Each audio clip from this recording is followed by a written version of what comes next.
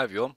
So if you open your Chrome browser and in the address bar, if we type Chrome, then colon and 2 forward slashes, then the word flags, then press enter or return on your keyboard.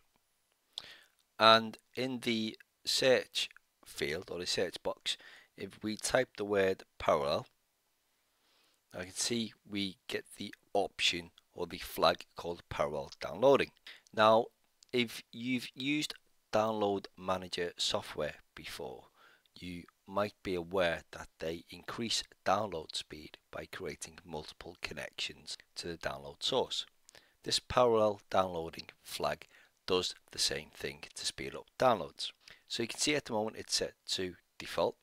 So if we click on the option and select enabled, relaunch, this will relaunch the Chrome browser. So if you return to your Google homepage, then you can test this to see if your download speed has increased.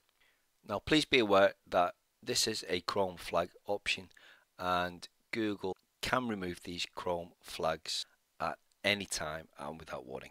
Remember to subscribe. Thank you for watching Use My Box. We'll see you on another video soon. Bye bye.